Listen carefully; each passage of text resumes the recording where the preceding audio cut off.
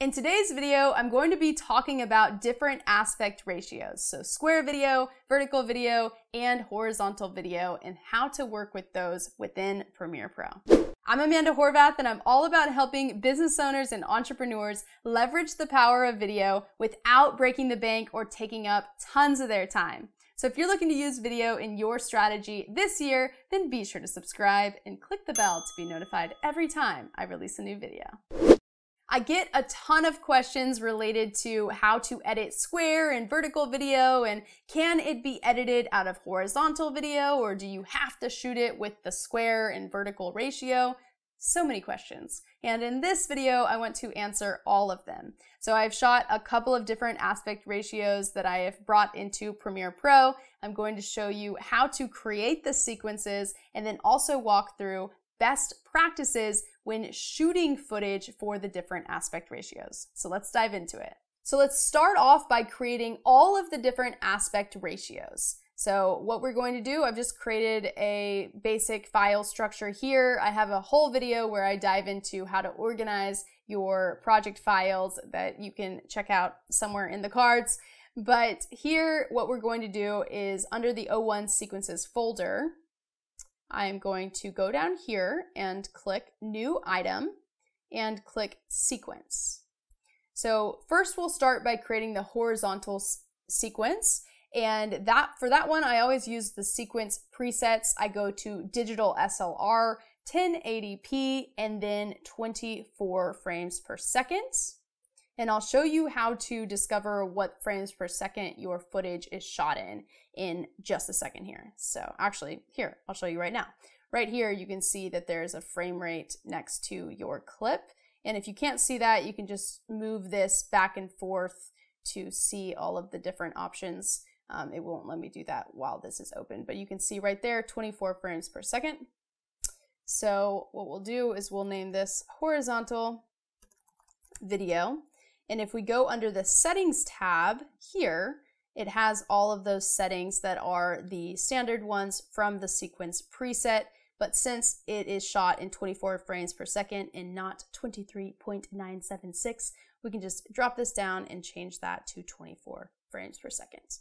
Click OK, and now we have a horizontal video sequence that is 1080p, so that is HD. Now we are going to create the vertical video. So we'll do the same thing down here, click on New Item and go to Sequence. The alternative is to use the keyboard shortcut Command-N to create a new sequence. That will bring up this dialog box, and we will ignore this first page and click on the Settings page, and we will change this from 1920 by 1080 to 1080 by 1920. So it's 9 by 16 instead of 16 by 9. And since we know that our frame rate is 24 frames per second, we could drop down, click that there, and rename this vertical video. Bam. And finally, let's create the square sequence. So same thing here, sequence or Command-N. Let's go under settings. And for this one, we are going to make it 1080 by 1080. So that is a 1:1 ratio. And once again, we'll change this to 24 frames per second and click here, we'll do square video. So with that, we have created all of the different sequences that you might need. So we have horizontal video, and you can see the black square there. There's that, the square one, and the vertical one. So what beginners often do, they make the mistake of taking vertical footage and putting it into a horizontal sequence, editing their entire video from there, only to have to realize when they export the footage that they have these bars on the side of it. So that can be quite a bummer. So if that is you and that is what you've done, let me show you how to quickly fix that. So I have some vertical footage here that I'm just going to drag down, and I will click Keep Existing Settings, because if you're dragging a vertical video into a horizontal sequence, it will say, hey, you need to change the sequence settings, and we actually don't want to change them right now. So I'm just going to keep Existing Settings. I'm going to select this, right click, Set to Frame Size, so that we have the vertical video. We see the full thing. It's not zoomed in. So this is what it's going to look like. So let's say you've edited your entire video in a horizontal sequence. Here is how you change it. So you'll go horizontal video, you will right click on this and click sequence settings. This dialog box will pop up once more, and then you'll want to flip-flop these numbers. Boom.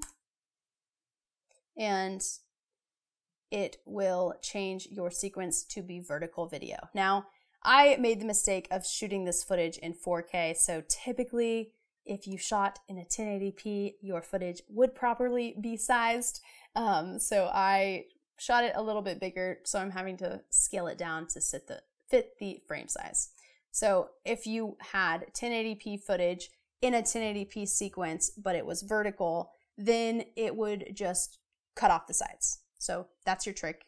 Then go ahead and export. So moving on to the vertical video, you can see when we import the vertical video, we're going to keep existing settings. Once again, shot this in 4K, so accidentally, we're just going to scale this down to 50. All right, and you can see vertical video works beautifully when shot vertical and imported into a vertical sequence. And now we are going to import some horizontal footage into this same sequence, and I'm going to show you how that works. So when you drag the horizontal footage into a vertical sequence, you can see that the sides are cut off. So let me show you what this looks like in a horizontal sequence so that you can see that. And of course, because it's 4K, let's just click set to frame size. All right. So you can see that's what it looks like if horizontal, but when it's vertical, it's way too close onto my face. So when you are shooting horizontal video, you want to consider the fact that you will be cropping off the sides, so you need to frame the shot to make it to where it has space in the middle of the frame. So what I've done here within this clip is I was just kind of close to the camera, making faces, and then I just moved away from the camera. And there you go, it's framed a whole lot better for vertical video. And you can just reposition it to make yourself in the center of the frame by under effects controls using the position, left and right. These are your X and Y coordinates, so up and down and left and right. So just to recap, vertical video, you want to be a little bit further back from the camera if you plan to take horizontal footage and turn it into vertical footage. So now let's dive into square video. So let's take these exact same two clips and show you how we can cut vertical video into a square video and how we can take horizontal video and crop it square. So let's drag both of these in. So you can see here that vertical video is going to have just a little bit of bars on the side. So if we select it, you'll just want to go to the effects controls and just scale it up a little bit like that.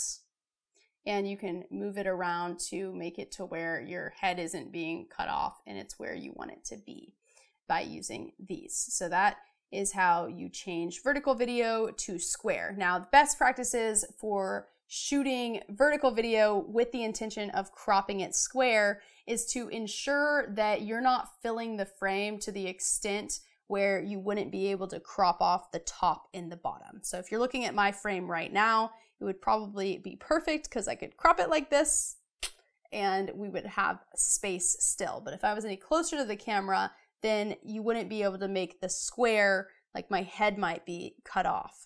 So that's something to consider with vertical video going into a square sequence. Now let's look at horizontal video going into a square sequence. So here you can see that the video, when I clicked set to frame size, because it's 4K video, right? It's zoomed out all the way to fill the frame. So this is how people create, and including me, those Gary Vee type style videos where there's the title at the top and the captions at the bottom and the progress bar going across, which shameless plug right here. If you don't want to have to create your own, then you could buy my social teaser template, amandahorvath.com/store. Save yourself some time. Barely spend any money. It's only like 20 bucks. So that's how you would do that. So now you can see here, let's say you're not using the social teaser template and you need to fill the entire square. What you would do is just go into here, scale it up like that, shift it to make me in the middle, making that face. And then once again, I did this example where I'm close to the camera and then I kind of back away and I'm further away.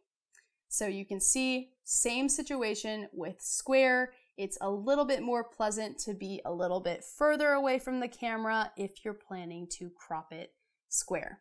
Now, one other thing to note with square video.